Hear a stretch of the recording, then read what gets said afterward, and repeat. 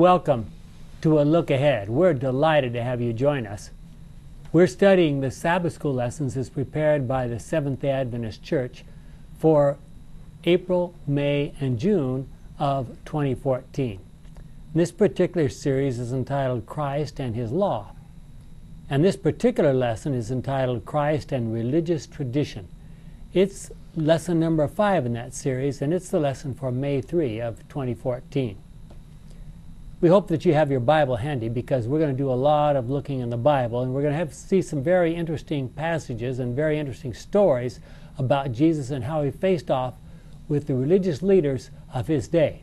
Now you want to listen very carefully, because you don't want to come up with the wrong idea here. This is not an encouragement for you to attack the pastor, I'm saying. Okay? So, having said that, let's begin with a word of prayer. Father, we come and we look at your example. We see what you did when you were here on this earth, and we want to learn from it all we can. Help us not to be rebels. Help us not to be irrespectful, not to be disrespectful, but rather, Lord, help us to follow your example, to stand for the truth when we need to, but to be humble and teachable the rest of the time, is our prayer in Jesus' name. Amen. Amen. This particular lesson not only talks about how Jesus faced off with the Pharisees and the Sadducees, but it seems like in most cases he was facing off with them about the keeping of the Sabbath. And we're going to see some reasons why that is true. Why do you think so many churches in our day worship on Sunday instead of Saturday? I mean, many languages, if you look at French, you look at Spanish, you look at a lot of other languages, even the name for Saturday is Sábado. Yeah. See? So there's no question about which day is the Sabbath. Well, they say the law has been done away with, and Sunday is the day of resurrection. Mm-hmm. Celebrating the resurrection, yeah. The Catholic Catechism says Sunday is the day that follows the Sabbath. Yeah. It doesn't call Sunday Sabbath. Mm-hmm. Only the Protestants seem to have that. Well, you don't have to study the Bible very long before you realize that Sabbath was given to us as human beings at creation. It was reinforced at the time of the Exodus in the Ten Commandments. And it was promoted by the prophets of the Old Testament. All those things are easy to see. It was clearly observed by Jesus, and there's no question about that, throughout his life, and observed by the apostles after his death. It was hundreds of years later, at the time when the Christian church became the official church of the Roman Empire, that Sunday became the official day of worship. Isaiah 66:23, let's just look at that for a moment. Isaiah 66:23 says, on every new moon festival and every Sabbath. Now who's writing to here, to whom in this passage? It's Isaiah writing to the people who lived 700 plus years before Christ. These were Jews. There was no thought of any day for worship except Sabbath, right? So it's very clear that's what he has in mind. So on every new moon festival and every Sabbath, people of every nation will come to worship me here in Jerusalem, says the Lord.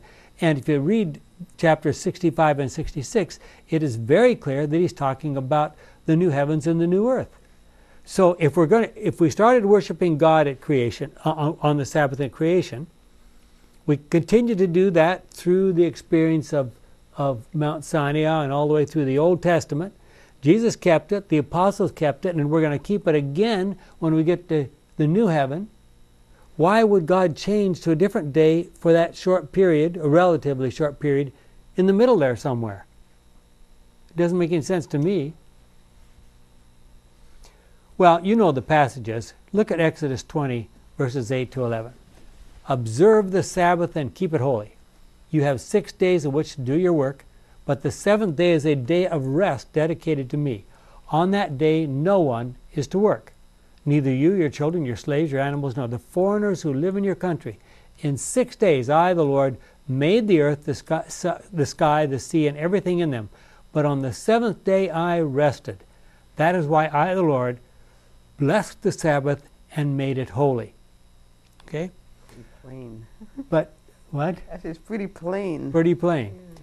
Unfortunately, there's a bit of confusing arises when you read over in Deuteronomy chapter 5, starting with verse 12, where almost the same words are found. Observe the Sabbath and keep it holy as I, the Lord your God, have commanded you. You have 6 days in which to do your work, but the seventh day is a day of rest dedicated to me. On that day no one is to work, neither you, your children, your slaves, your animals, nor the foreigners who live in your country. Your slaves must rest just as you do. Pretty much similar so far. Remember that you were slaves in Egypt, and that I, the Lord your God, rescued you by my great power and strength. That is why I command you to observe the Sabbath. And our Christian friend said, you see, there's the proof that Sabbath is for Jews only. And my first question is, were Adam and Eve Jews? No. As far as we know. Yeah, no, they weren't. To be a Jew, you have to be a descendant of Judah. Was Abraham a Jew? No. He wasn't a descendant of Judah either. Judah was his great-grandson. Okay? So what are we going to do with this? Well, I would say that what we see here is God is saying, and we discover something else. At the time of his crucifixion, he's crucified on what day of the week? Friday. Friday. And then he does what? He rests over the Sabbath. He was resurrected on Sunday, and I don't think anybody disagrees with that. Well, there are a few people who do, but most don't. They disagree with the idea that he was resurrected on Sunday. So it's there in all of Scripture. So even in connection with his resurrection, the Sabbath was celebrated by his resting on the Sabbath, and then in heaven we're going to celebrate by keeping the Sabbath in heaven. So all of the major events of theological significance in history are connected to the observance of the Sabbath. So why do you think God blessed it and made it holy? What does it mean, blessed and make it holy? What does that mean? Set it apart. Set it apart? To make holy means you set it apart. What does it mean? Does it mean we rip it out of the week? What does that mean? Well, in the way you do rip it out of the week. Mm-hmm. Because 6 days you work, Mm-hmm. and on the 7th you worship God, you do spiritual things. Yeah. Well, there's no question, I hope, in any of our minds here that Christ was the creator of the universe. Now, when he says the Sabbath is blessed, sometimes I'll go to church or go home from church and I'll see people going to the grocery store, getting gas, doing stuff like that. The Sabbath was blessed. Does that mean if you observe the Sabbath, somehow you'll get some kind of blessing that isn't available on another day? I think you do. I think that's exactly what it means. It's kind of a waymark. So Yeah, those more people than that are just a going regular around day. shopping and filling their gas tank and that sort of thing, they're Watching the not football game, etc. collecting in their little life basket the blessing that God gives on the Sabbath. God says we're going to have a date once a week. I'm Why not going is to occupy all your time, just this one time. why is it that it has to be on the 7th day? That it has to be on the seventh day? I know you're going to give me the birthday thing, But but what's wrong with that? huh? What's wrong with that? Let me Because give you the 4th of, I had let me give you the 4th I've of done July my thing. I've done my birthday on a different day because somebody couldn't make it. I had Okay. my party on a different day because somebody didn't make it. Okay, what about the 4th of July? 4th of July? Mm-hmm. Did you Well- get the nation changed because it wasn't convenient for you on the 4th of July? Well, actually, one 4th of July we couldn't make it home in time to do our fireworks, so we did it after the day after. Yeah, you might get one family to do that, but you're not going to get the nation to do that. And why not? Well, did I do anything wrong by doing that? No, but you couldn't celebrate with the rest of the nation. Do I have to? Well, that's the whole. I mean, what's the point of the 4th of July? It's a Oh. national celebration. Okay. You can celebrate whenever you want, but people say, "What in the world are you doing?" Right? But do I have to celebrate with everybody on the 4th of July? No, you can miss out on the fellowship if you want. The only thing that might affect us in our time, and I stress our time with the Sabbath, is the international dateline, and it has created a little havoc in some of our missions here and there. Yeah. Well, it's all kinds of problems up in Alaska. Well, that's a different one again, but I'm talking about the seventh. And there's probably some problems going out to other planets, too. Well, but the point they don't is, have that yeah, Well, different. I'm trying Australian to see where the stress is here. mhm. You know, these days we have a problem with, what is it called, ADHD or something, the hyperactivity. And this is God's timeout. Mhm. You have to sit down and be peaceful whether you want to or not. It's good for your body, and pretty soon you start learning that this helps you through the week. Well, there's a lot more things. For example, if you celebrate the Sabbath truly, you are saying, I believe that Jesus created the world, the heavens and the earth, if you take Genesis 1. Okay, now we believe that someday God's going to come back and He's going to rescue us from a very sin-polluted world, and He's going to make a new heaven and a new earth. Now, if we don't believe that He could do it the first time, and we're not willing to celebrate the fact that He did it the first time, then on what basis do we believe He's going to do it the second time? So worshiping on a certain day does that all? It should. So it If makes you understand what you're doing, the answer is yes. So it makes you believe that God actually created the earth? What are you Just because- celebrating? Well, we had a What it speaker. was for, initial celebration of creation. I mean, you don't have to. I suppose you I could. thought it was because God finished His work and He looked over the whole thing. He says it was good. That's one of them. What- but the other what one is the work that he celebration of finished? Freedom. He created. Okay, created there you the go. earth. We had But a- why does it have to evolutionist- happen an on evolutionist Saturday can't- all the time? An evolutionist cannot keep the seventh-day Sabbath. But why does it have to be kept on Saturday? Why do you have to look at the creation on Saturday? Because that's the day when God says, I would like to meet with you on this day. Okay. We had But what if He says He'll only meet with me on that day? Well, He chooses to meet with you and the group on that day. You can meet So with he God doesn't- yourself privately any day you want. So But if you even want the to be with group, if you even want- the group, if you get a group together on Wednesday, He won't come? No, I'm not saying that. But the point is, God has said, I'm planning to meet here. I want my children, let's all get together. We got to pick a day. We can't notify everybody in the world who We is have to Seventh-day pick a day? Well, I mean, God has to pick a day. And he can't say, okay, I guess this week, folks, we'll meet on Wednesday. Next week, well, next week, let's do it on Tuesday. You can't do that. You have to pick a day and you have to stick with it. You have to stick with it. well, there's a, That's why it's in the law, We because had you have to stick with it. we had a man here who thought every day was 1,000 years, that short earth or long earth creation or whatever. And so I asked the question, well, what day is the Sabbath? And he says, it does not matter what day is the Sabbath because there were not 24-hour days. So when we keep the Sabbath, we are recognizing that God created in 6 24-hour days, and we're going to celebrate the seventh with God 24 hours. It's a reaffirmation that we believe in the six-day creation. If you don't believe in the six-day creation, why in the world would you observe the Sabbath? So If you don't, you don't believe in the six-day creation. so the only way you'll believe in the six-day creation is if you worship on Sunday or Saturday? No, I'm saying, no, there's people who worship on Saturday who don't believe in six-day creation, but I'm saying if you believe in the six-day creation, the seventh day will have significance because for you, for a person who believes in the six-day creation. Well, it did for God, because in the commandments it says, come and join me on my Sabbath. on the seventh day that I created, and then Which you're is His acknowledging Sabbath. and It's saying, His Sabbath. saying It's I His would Sabbath. love to join you on your Sabbath and thank you for the other 6 days creating this.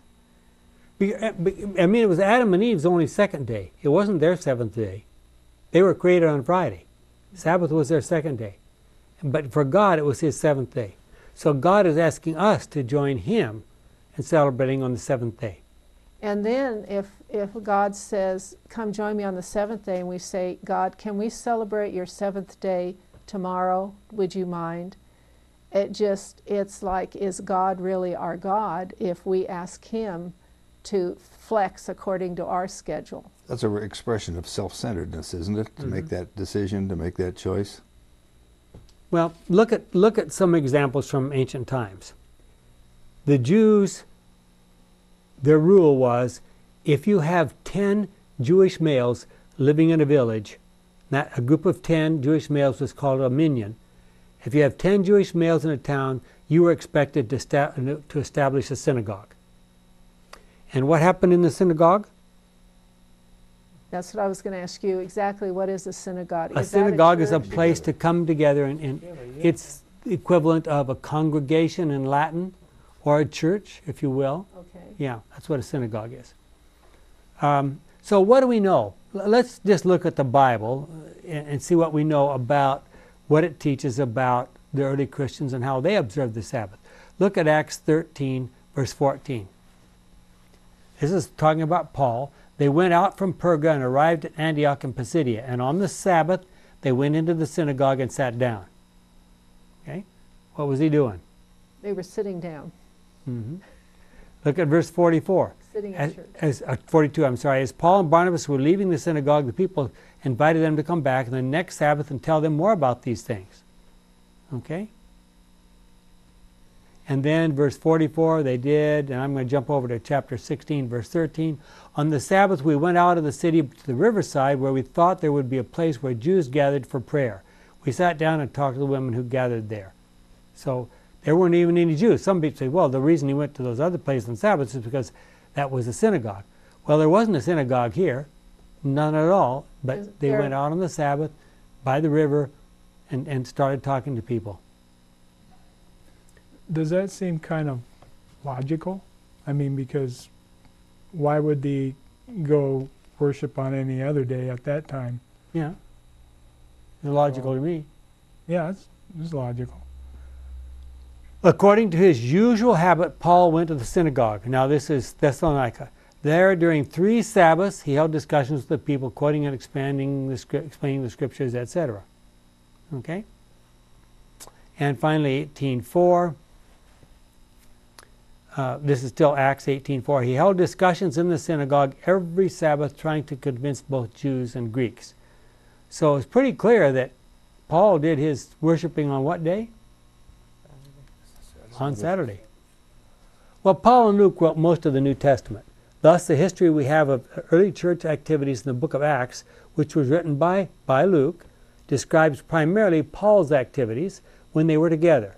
Many years after the crucifixion of Christ and God's appointment of the Christian church as his primary agency to reach out to the world in AD 34, that's at the end of the 490-year or 70-week prophecy, Paul, as one of the apostles, was faithfully keeping the Sabbath just as Jesus had done during his time on earth. And where do we find a verse that tells us about what Jesus did when he was here? Then Jesus went to Nazareth, where he had been brought up, and on the Sabbath he went as usual to the synagogue. He stood up to read the scriptures. So, how about that? So what are we supposed to learn from all of that? Look at Mark 2:28. This is one of the famous verses about the Sabbath. And we really probably ought to see the context here. We talked about this a couple of weeks ago. Jesus was walking through some cornfields on the Sabbath, and this is a British translation, so we're really talking about wheat fields here, for those of you who use American slang. As his disciples walked along with him, they began to pick the ears of corn. These would be the heads of wheat. So the Pharisees said to Jesus, "Look, it is against our law for your disciples to do that on the Sabbath." And he talks about the example of David, and then he concludes, and Jesus concluded, "The Sabbath was made for the good of human beings. They were not made for the Sabbath. So the Son of Man is the Lord even of the Sabbath." So how did he feel about that? Well, maybe he felt the same way as he did in the Old Testament when he wrote these verses in Isaiah 58, 13 and 14. Then the Lord says, if you treat the Sabbath as sacred and do not pursue your own interests on that day, if you value my holy day and honor it by not traveling, working, or talking idly on that day, then you will find the joy that comes from serving me.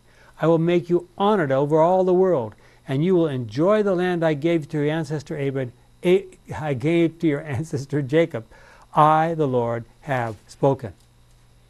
Is there any commandment or example in the Bible where Jesus says, go to the synagogue or church on Sunday? No. And not for anybody else. Not from There's- page 1 to the end? No. Well, what difference does that really make? Well, if we're disciples... Are Sunday keepers really thinking that Jesus went to church on Sunday? Well, they take some verses in the Bible and twist them to try to support the idea that we should worship on Sunday. Yes, they do. There are 8 verses that talk about Sunday, and there's nothing in the Old Testament at all. But there's 8 verses that talk about the first day of the week in the New Testament. And more modern translations, like my translation, will say specifically this is Sunday. Most of them talk about his being resurrected on Sunday. Mm-hmm. But there's some places where it talks about, for example, early on Sunday, Paul met with people and he preached all night because he was leaving in the morning. So when he said early on Sunday, what's he really talking about? Saturday night. He's really talking about what we would call Saturday night. That's not a case of worshiping on Sunday. He was talking to them so he could leave the next day, for example. So, and we don't have time to go through all those verses, but any good concordance will let you look up those verses without any problem. So are they justifying what they're doing, or they just kind of... There are no verses in the Old or New Testament that say you should worship on Sunday. None. Well, that was my question. Are they justifying what they're doing, or are they trying to... Attempting to. Trying to shield from somebody banging the Sabbath over their head? Maybe that too. In Revelation 1:10, that's one of their favorite ones. Yeah. I was in the Spirit on the Lord's Day, and they think I that think there's a lot of congregants that are raised on Sunday that the only Sabbath keepers they know is the Jews now. Mm-hmm. A lot of people do not know the older history way back into Roman times and so on. Well, when the Jewish leaders read the 4th commandment, they decided that there was a problem. What was the problem? Well, in his pre-existent state, Jesus had not spelled out in detail what work was included as being forbidden on the Sabbath. He says, you're not supposed to do any work, period. It doesn't tell you what work is. So they developed a list of 39 types of work that were forbidden. So now, Gary, you can know exactly what you're not supposed to do. Thank you. Those 39 types of work later expanded to include 613 specific commands. And some people say, well, you can even expand it to more than 1,000, but 600 is enough.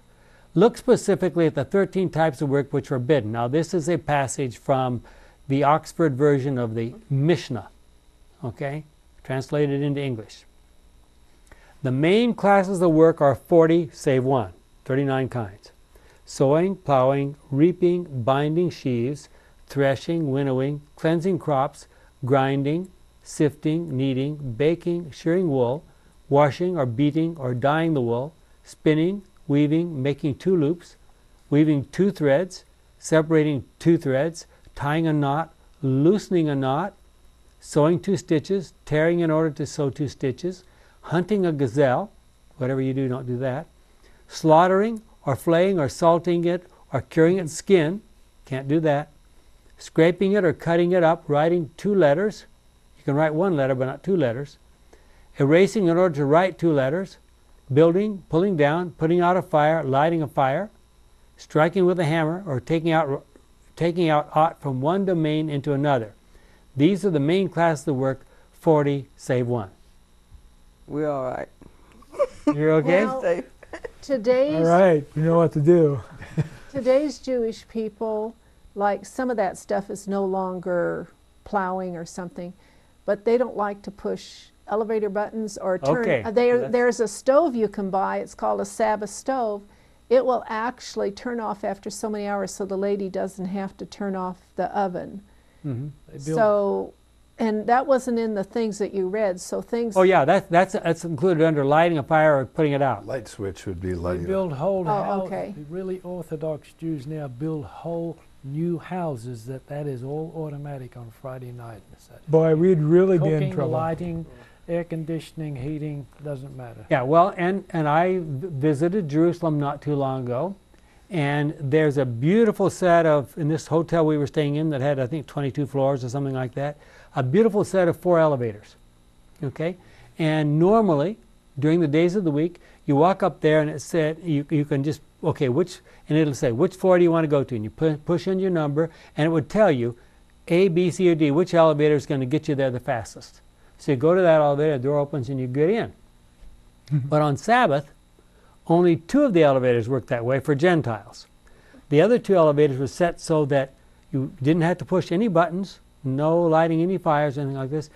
One elevator you get in is for all the even floors, and the elevator you get in, it goes to all the odd floors. So you can get in without pushing any buttons, and eventually it'll get to your floor.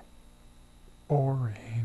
The footnote at the end of all those instructions says, these 39 acts of work are treated in various degrees of detail in chapters 11 and following. And I tell you, the details are unbelievable. So now let's put our heads together. What rules were the disciples breaking when they grabbed a head of wheat like this, rubbed it in their hands like this, blew away the chaff, and ate the wheat? Was that harvesting? Harvesting, Reaping, winnowing, threshing, cleaning. cleansing crops, right? They broke a whole bunch of rules. So what are we going to do here? Well, some might say, but they were stealing from their neighbor. Well, no, that part was covered. Deuteronomy 23, verse 25 says, when you walk along a path in someone else's cornfield, you may eat all the corn you can pull off with your hands, but you must not cut any corn with a sickle. Is that in the Bible? That's the Bible, Deuteronomy 23:25. In other words, when you're going down the street and you see an orange tree, you can take some oranges to eat, but you can't take a bushel basket. And Exodus 34:21, you have 6 days in which to do your work, but do not work on the 7th day, not even during plowing time or harvest. Okay? The Sabbath was not to be made an object of worship. Instead, it was an opportunity for worship. So what things can you do? What you do on the Sabbath you cannot easily do on other days of the week? Go to church, Worship with Sabbath school, like-minded people. worship with others of like mind, with family, friends. Study the Bible with others. It's a special time. Not that you can't do this other times, but it is a special time for studying the Bible with friends. What else? We can pray. We can take extra time to pray or to study the Bible. You can celebrate with your friends. You can do missionary work. You can visit the sick. All those kinds of... My mother You can- made us do that every Saturday. You can take a nap in the middle of the day. Yeah. Well, when God rested on their very first Sabbath, Adam and Eve were guests at the services. It was their second day. What kind of celebrations do you think took place in the Garden of Eden on that day? I think a very nice potluck. With whom? I think they didn't need the potluck. They could just pick it off the tree. Well, they put the little fruit in a pots. I see. Okay. Maybe they put them in big leaves. Who do you think was there? God and Adam and Eve. I think there were a lot more people than Angels. that. I think all the angels wanted to be there. Probably beings from the other worlds. Now, since Adam and Eve could see God and talk to God, do you think they could see the angels? Adam and Eve could see the angels? Sure, absolutely. Ellen White says in many places that they were actually instructed by angels. I'm sure there was instruction about why and the ins and outs and what was expected. So when they became sinful and they lost their veil of glory and the ability to see God face to face, then they lost a lot of friends also. Yeah. When sin entered our world, God's creation was corrupted. The perfect human bodies that God had created became subject to sickness, deterioration, and finally death. We often suggest that death in our day is a natural part of life. That may be true in our sin-polluted world, but it was never the original plan of God. Well, now let's look at some specific examples from Jesus, because that's the main purpose of this lesson. Look at Mark 3, 1-6.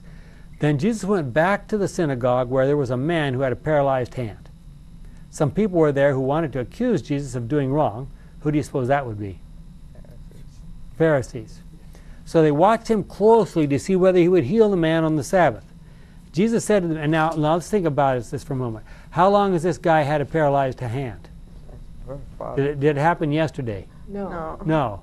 His hand had been paralyzed for a long time. Okay, so this is not an emergency, right? Okay.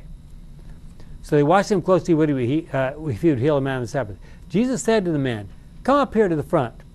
Then he asked the people, the Pharisees, "What does our law allow us to do on the Sabbath, to help or to harm? To save somebody's life or to destroy it?" And how could they answer that question? He had them right there, nothing they could say. But they did not say a thing. Jesus was angry as he looked around at them, but at the same time he felt sorry for them because they were so stubborn and wrong. Then he said to the man, "Stretch out your hand." And he stretched it out, and it became well again. Now, could you accuse somebody of doing something wrong by telling them just to stretch out their hand? No. So the Pharisees left the synagogue and met at once with some members of Herod's party. They made plans to kill Jesus. Can you believe that? And they wanted to kill Jesus because Jesus was breaking their law and making them look foolish with their silly little laws. Mm-hmm. I think they were worried about their jobs too. Worried about their jobs. Yeah. Well, let's try another one. Luke 13, starting with verse 10. One Sabbath, when Jesus was teaching in a synagogue, this is another example of Jesus teaching in a synagogue on the Sabbath, a woman there had an evil spirit that had made her ill for 18 years. She was bent over and could not straighten up at all. When Jesus saw her, he called out to her, "Woman, you are free from your illness." He placed his hands on her, and at once she straightened herself up and praised God. So what did he do wrong there? He healed her in a synagogue, and it was a woman to boot. Yes, and he touched her. Yes. Can you imagine it? Okay, the ones that are really spelled out in more detail are in John chapter 5 and John chapter 9. And these things happened in Jerusalem. It's like rubbing your nose in it, right? This is home turf for the Pharisees and the Sadducees. Well, after this, Jesus went to Jerusalem for a religious festival, probably a Passover. Near the sheep gate in Jerusalem, there is a pool with 5 porches. In Hebrew, it is called Bethzatha. Now, if you have one of the older versions, it'll say Bethesda. But if you go back into the archaeology, you'll find out that the word of Bethesda is not used till sometime after Christianity became very common. So this is all. Bethesda means the house of grace. Bethzatha is the house of olives. And this whole area of Jerusalem was called Bethzatha in Jesus' day. So this is probably originally called the pool of Bethzatha. Anyway, that's just a technical point. Mm-hmm. A large crowd of sick people were lying in the porches, the blind, the lame, and the paralyzed. Now, why were they there? Lost in the water. They had heard that that was a place of healing. Mm-hmm. Okay, a man was there who had been ill for 38 years. Now, is this an emergency case? No. Not at all. The teachable moment. Jesus saw him lying there, and he knew that the man had been ill for such a long time. So he asked him, "Do you want to get well?" I mean, what would you say? The sick man answered, "Sir, I have no one here to put me in the pool when the water is stirred up. While I'm trying to get in, somebody else gets there first." And Jesus said to him, "Get up, pick up your mat, and walk." Immediately the man got well. He picked up his mat and started walking. And then something just hits you in the face if you're a Jew. The day this happened was a Sabbath.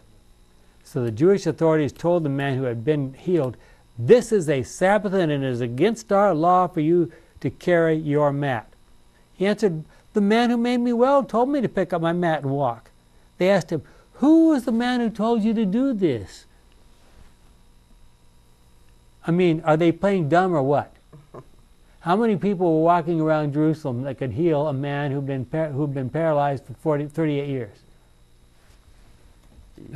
One man could do that. And they knew perfectly well who it was. There was no, and they thought, okay, this is our chance to nail him, okay?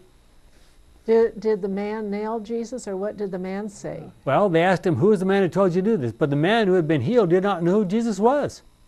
For there was a crowd in that place, and Jesus had slipped away.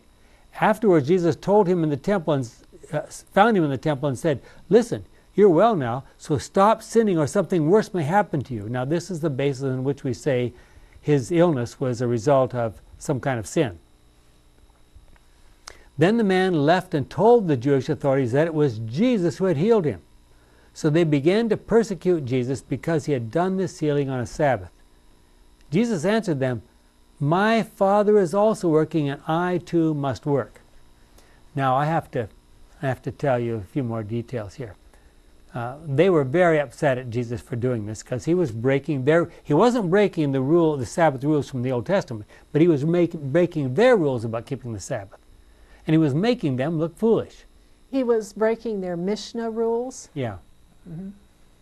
So, when he said, my Father is also working and I too must work, the way it's expressed, now we know Jesus was speaking and they were speaking Aramaic. Mm-hmm. We don't have the Aramaic, but we do have the Greek. And the way the Greek is put, it means, when he said this, is that he is equal with the Father. Which was blasphemy. This saying made the Jewish authorities all the more determined to kill him. Not only had he broken the Sabbath law, but he had said that God was his own Father, and in this way had made himself equal to God. So they say, if you don't know the Greek, if you don't understand what happens, it was over there, I'll spell it out for you. So even though Jesus was healing, their jealousy and anger was so deep that they wanted the man who could heal dead. Mm-hmm.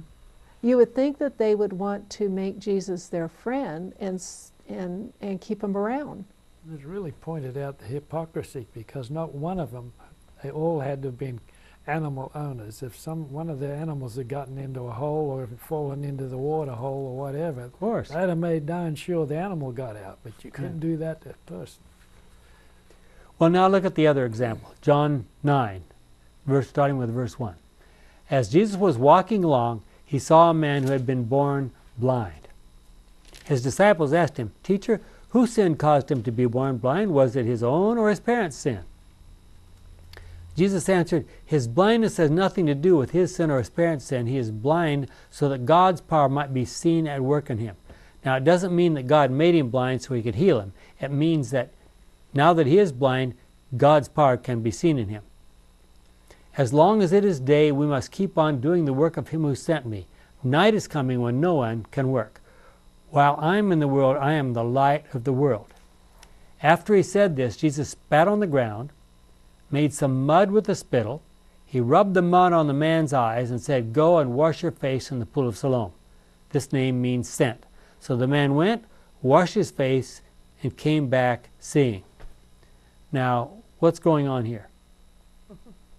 Jesus could have healed that man without making the mud and putting it on the man's eyes. He healed a lot of blind people without just saying the word. Mm-hmm. So what's going on here? Another Sabbath day deal. Picked up dirt and mixed it up, put it on. Well, okay, remember one of the things you weren't supposed to do was knead? Oh. He was kneading. Yeah, it was the Sabbath day. So Jesus went out of his way to do something that was in the Mishnah to say, hey, these rules are not really Sabbath rules. And they couldn't really argue with him because where was his power coming from? Yeah. Yeah. And that really upset them. Yeah. Because here was a guy, everybody is celebrating because this guy's been blind for his whole life, and now all of a sudden he can see, and everybody's celebrating and they're angry. Mm-hmm. And they kept asking him, tell us who, tell us who, why, how did he do this? They were hoping to get something they could use against Jesus. And finally the guy says, do you want to become his disciples too? And they said, you know, and they threw him out of the synagogue. They were divided. They knew that they were in an impossible situation. Yeah. For and against. So Jesus intentionally, think about this, Jesus intentionally performed those miracles to raise questions about who had authority to say what should be done on the Sabbath. Jesus knew where those Sabbath restrictions had come from. And here are some shocking words from Ellen White, Desire of Ages, page 205, paragraph 2. Something maybe you hadn't realized before, or maybe didn't pick it up. But the plans which these rabbis were working so zealously to fulfill originated in another council than that of the Sanhedrin. After Satan had failed to overcome Christ in the wilderness, when was that? After his baptism. After his baptism, okay? He combined his forces to oppose him in his ministry and, if possible, to thwart his work. What he could not accomplish by direct personal effort, he determined to effect by strategy. No sooner had he withdrawn from the conflict in the wilderness than in council with his confederate angels, he matured his plans for still further blinding the minds of the Jewish people, that they might not recognize their Redeemer. He planned to work through his human agencies in the religious world by imbuing them with his own enmity against the champion of truth. He would lead them to reject Christ and to make his life as bitter as possible, hoping to discourage him in his mission. And the leaders in Israel became instruments of Satan in warring against the Savior. Wow. I'm not going to take long on this, but let me just point out three things that are very significant in understanding the life and death of Jesus. Satan had three things in mind that he wanted to accomplish during the life and death of Jesus. This is Satan's goals. Of course, the first thing, his first plan was to get Jesus to sin. He said, man, if I can get him to sin, it's all over. And it would have been. If Jesus had sinned, the whole thing would have fallen apart. He failed to do that. So he said, well, if I can't get him to sin, I'll make his life so tough and so difficult that he'll just say it's not worth it, and he'll leave and go back to heaven. Not a sin, but just abandon the project. Okay? That was his second plan. He failed in that one. His third plan didn't happen until at the crucifixion. When he was buried in that grave, Satan said to all his angels, okay, we are going to keep him in that grave. We are not going to let him get out.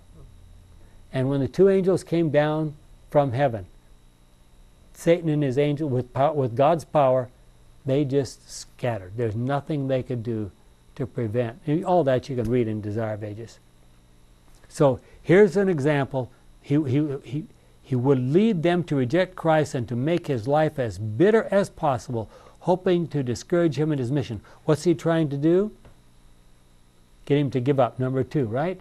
Get him to give up and go back to heaven. Well, in light of this fact, Jesus had a special purpose in mind. So what is Jesus' response? He had come to free the Sabbath from those burdensome requirements that had made it a curse instead of a blessing. For this reason, he had chosen the Sabbath upon which to perform the act of healing at Bethesda, or Bethzatha as we mentioned. He could have healed the sick man as well on any other day of the week, we know that. Or he might simply have cured him without bidding him bear away his bed. But this would not have given him the opportunity he desired. What is he trying to do? A wise purpose underlay every act of Christ's life on earth. Everything he did was important in itself and in its teaching. Among the afflicted ones at the pool, he selected the worst case upon whom to exercise his healing power and bade the man carry his bed through the city in order to publish the great work that had been accomplished, that had been wrought upon him.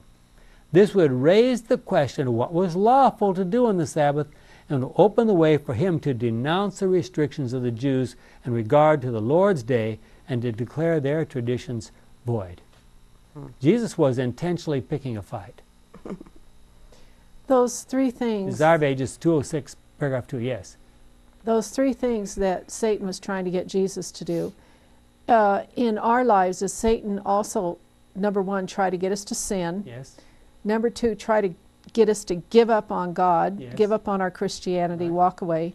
And number three, to try to keep us in the grave. Yes. And Exactly. if we stay close to God, we will start to eliminate sin, we won't give up, and we will pop out of the grave. That's right. Exactly. So, Well, in our day, is it easy to distinguish between which are God's rules and which are man's additions? no, it's What if you were raised as a Roman Catholic? Good point. we don't think And I'm not about trying to make fun of them. We could have picked any other group of any we other don't group. think about our rules. We kind of are on autopilot and we do them, and we really don't think about the basis for the rule. Well, in healing the man at the pool of Bethesda or Bethesda, Jesus was accomplishing something else as well. There was no valid reason whatsoever for the man to be there at the pool of Bethesda or Bethesda. Certainly, our intelligent, wise, and fair God would not send an angel down from time to time to stir the waters of that pool so that there could be some kind of race to get in. There was nothing more. That was nothing more than a pagan tradition. Well, the Bible says that.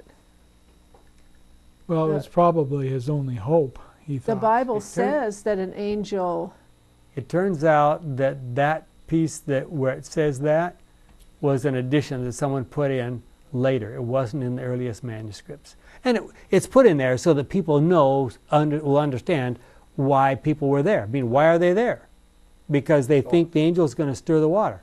that was their thinking of the That day, was their even though thinking. it wasn't true. Not true. So if we worship on the Sabbath to recognize God's creative and recreative abilities, we are also recognizing His power to make us new. See, if you don't believe God could create in the beginning, and then you're not so sure about whether He can recreate, then what are the chances He can recreate me? The work of the Holy Spirit on the human mind and heart is a creative work. All God asks is that we give Him an opportunity to do that work. What choices are we making on a day-by-day basis that gives the Holy Spirit that opportunity? What do we have to do to give God a chance? A little bit of time and attention. Mm-hmm. And I can tell you from my own personal experience, the more time and attention we give God, the more interesting it becomes and the more we want to do it. Well, look back at John 9 again.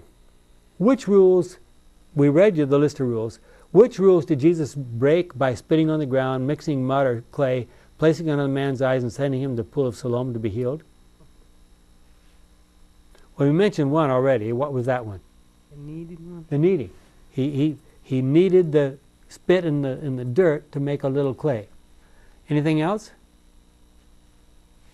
Well, it turns out if you read the Mishnah, it was forbidden to put any medicine on your body above your neck. So where did he put the medicine? With eyes. On the man's eyes. Do you think he intentionally chose eyes? Yes. Of course he did. Oh. Furthermore, you weren't supposed to use any particular medicinal aids on the Sabbath. So Jesus said, let me just read these. This is from the SDA Bible commentary. The preparation of the clay doubtless came within the restrictions of rabbinical laws with regard to the Sabbath. Kneading was specifically forbidden. We read that. For example, men were permitted to pour water on bran in preparation as feed for animals, but they were not permitted to mix it. Okay? So if you have some bran, you're feeding it to your horses or your cows, you can pour water on it, so it's because dry bran's pretty hard to eat, even for a horse. But if you pour water on it, it makes it a lot more palatable. Okay? Great idea. But you're not allowed to mix it up for them on the Sabbath. You can pour the water on, but you can't mix it up. Thus it was permitted to feed one's animals in a certain way on the Sabbath, but not to heal a human being on the Sabbath.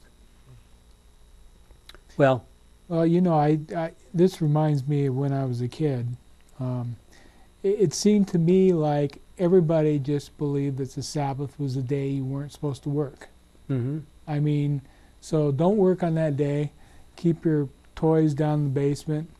Don't watch TV. Don't listen to the radio. I don't remember reading in the So- Bible about basements. Well, you know, it was just, you go downstairs, if you have an electric train down there, you'd probably build bridges and things like that. Couldn't do that. Mm-hmm. So that's all I could see when I was a kid. Don't work on that day. Mm-hmm. And it sounds like that whole Mishnah thing is just echoing the whole thing. Mm-hmm. Yeah. And Well, there's some incredible rules in the Mishnah. If we had time, I would read some of them to you. I want to How to read. use a towel after Yeah. a bath and all kinds of stuff. Yeah. Look at this. It's interesting to, you know, that, let me just read the context here first of all. Look at Luke 4, and look at, then Jesus went to Nazareth when he had been brought up, and on the Sabbath he went as usual to the synagogue. He stood up to read the scripture and was handed the book of the prophet Isaiah. He unrolled the scroll and found the place where it is written, "The Spirit of the Lord is upon me, because he has chosen me to bring good news to the poor. He has sent me to proclaim liberty to the captives and recovery of sight to the blind, to set free the oppressed, and announce that the time has come when the Lord will save his people." Period. Jesus rolled up the scroll and gave it back to the attendant and sat down. All the people in the synagogue had their eyes fixed on him. As he said that to them, "This passage of Scripture has come true today as you heard it being read." Now, he's already made two huge problems for their thinking. What were they? The first one is he failed to read the last part of verse 2 in Isaiah 61. The part they liked the best was, Rid of the oppressor. yeah, to destroy the oppressor, to rise up against the oppressor, to throw out the enemy. which was That's the still part true. what? It was still true, but not the way they were thinking. Well, so that's the part he wanted to focus on the rest of it. He didn't want to focus on trying to fight their enemies. So that was his first mistake. What was the next problem? The end of verse 21. "This passage of Scripture has come true today as you heard it being read." What's he saying? I'm the Messiah. Yeah. I am the Messiah. But I don't think they got it. Well, they were all well impressed with him and marveled at the eloquent words that he spoke. They said, "Isn't he the son of Joseph?" Yeah, they queried it. He said to them, "I am sure that you will quote this proverb to me, 'Doctor, heal yourself,' and so forth." I'm going to drop down because we're running out of time. And then he gets to verse 25. "Listen to me, it is true that there were many widows in Israel during the time of Elijah, where there was no rain for 3.5 years, and a severe famine spread throughout the whole land. Yet Elijah was not sent to anyone in Israel, but only to a widow living in Zarephath in the territory of Sidon. And there were many people suffering from a dreaded skin disease who lived in Israel during the time of the prophet Elisha, yet not one of them was healed, but only Naaman the Syrian." And what did that tell them? You're not special? Well, you're not as special as you think you are. And that, when the people in the synagogue heard this, they were filled with anger. They rose up and dragged Jesus out of town, took him to the top of the hill on which their town was built. They meant to throw him off the cliff, but he walked through the middle of the crowd and went his way. And I have a picture of that hill, and indeed it drops right off. Yeah. But there's something else I thought was interesting. They asked Jesus to stand up to read the scriptures. Look at this very interesting passage. The atmosphere of, well, let's start at the top of the paragraph here. I hope this is a little bit smaller print, but I think you can all read it. "Thus as he grew in wisdom and stature," just talking about as a child, even as a child, "Jesus increased in favor with God and men. He drew the sympathy of all hearts by showing himself capable of sympathizing with all. The atmosphere of hope and courage that surrounded him made him a blessing in every home. And often in the synagogue on the Sabbath day, he's still a child, he was called upon to read the lesson from the prophets, and the hearts of the hearers thrilled as a new light shone out from the familiar words of the sacred text." Even as a child, He knew how to read the scriptures to make them a blessing. Okay?